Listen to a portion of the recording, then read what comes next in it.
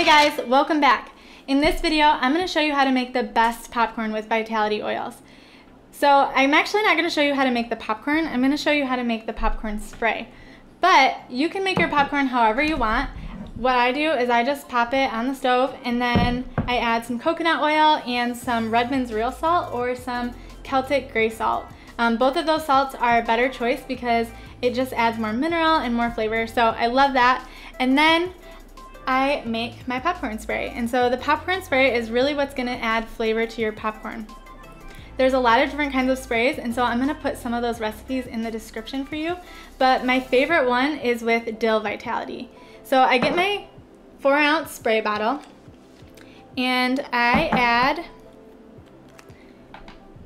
about 6 to 8 drops of the Vitality oil.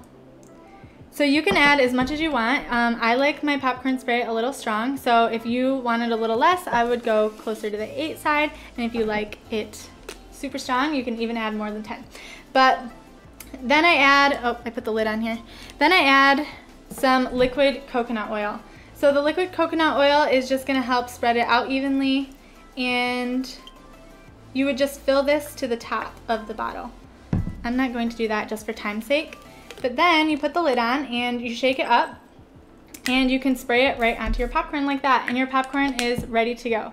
So the reason that I choose dill essential oil is because dill is actually really good for your digestion, and it's also really good for your mood, and it can help with occasional like anxiety and depression.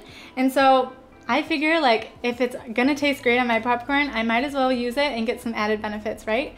So I do that, and then I also make sure to use the Vitality oils because I've went to the store before and I've gotten like the dill bundle, like the herbs, and every single time I would just cut off a little bit and the flavor, like it doesn't like mix up as well, and then I'd end up throwing the rest of the way because it's not like I have a ton of dill recipes, right, that I use in the same week. So this is a way more cost-effective way, and it also saves more money because these essential oils, they never go bad. As long as you're not like putting them in direct heat or light, they will last forever. So I use those all the time, and this is how I make the best popcorn spray in my opinion. So I hope you guys have a great day, and I will talk to you guys later.